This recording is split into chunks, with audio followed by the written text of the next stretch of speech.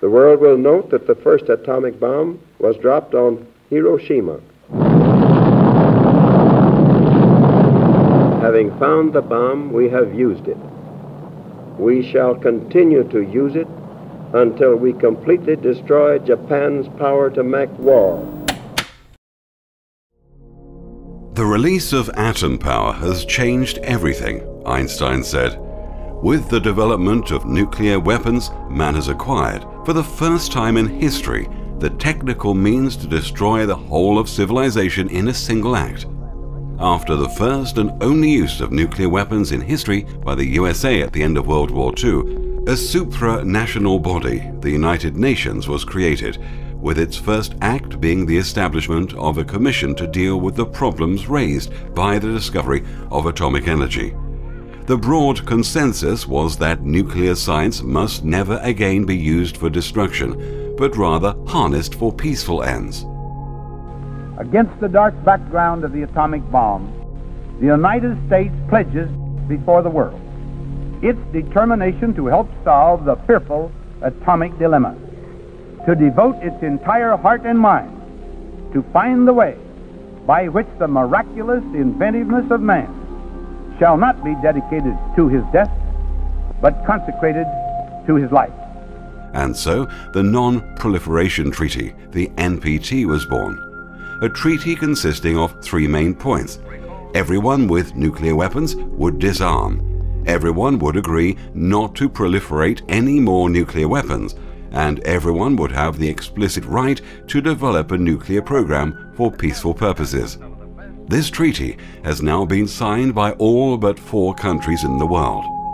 The International Atomic Energy Agency, the IAEA, was created to monitor member state compliance and to help them develop peaceful nuclear programs.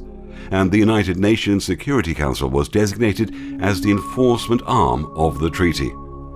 And it's this treaty that is at the center of the dispute over Iran's nuclear program. Iran's nuclear program began in 1957 with US help through the Atoms for Peace initiative. It signed the NPT and began building nuclear power plants until 1979, when Khomeini took power and ended the program. The program was resumed with IAEA involvement in the 1980s during the Iran-Iraq War until 2003, when, amidst accusations that it had a secret nuclear weapons program, Iran volunteered to temporarily suspend all uranium enrichment and to sign additional protocols allowing even closer monitoring.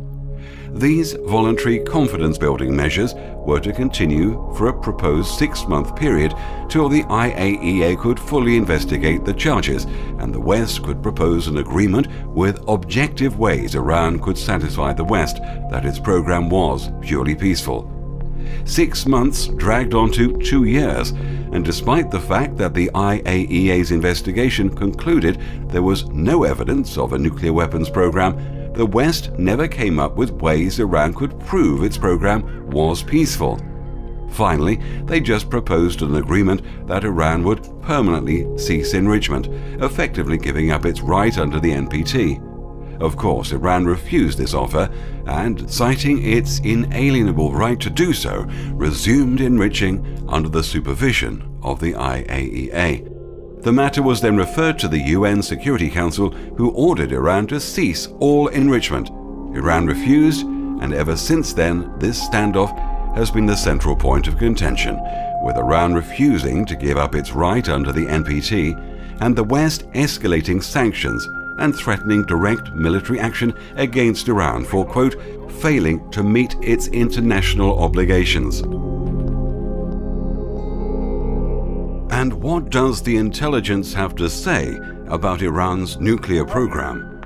Since 2003, the IAEA has continuously reported that it has been able to verify the non-diversion to non-peaceful purposes of declared nuclear material in Iran, and with continued intensive monitoring has maintained that position to this day. Affirming the IAEA's reports are the National Intelligence Estimates, the most authoritative intelligence reports in the United States, representing the consensus of all 16 of its intelligence agencies, who released reports in 2003, 2007, and 2010, affirming with a high level of confidence that Iran currently has no nuclear weapons program. North Korea, India, Pakistan, and Israel are the only 4 nations in the world who have not signed the NPT, and all of them have nuclear weapons. Iran is a compliant signatory to the NPT under IAEA supervision, and the intelligence indicates no nuclear weapons program. Yet Israel and America are threatening to even use nuclear bombs against Iran for its failure to, quote, meet international obligations. A preemptive war to stop another weapons program that doesn't exist?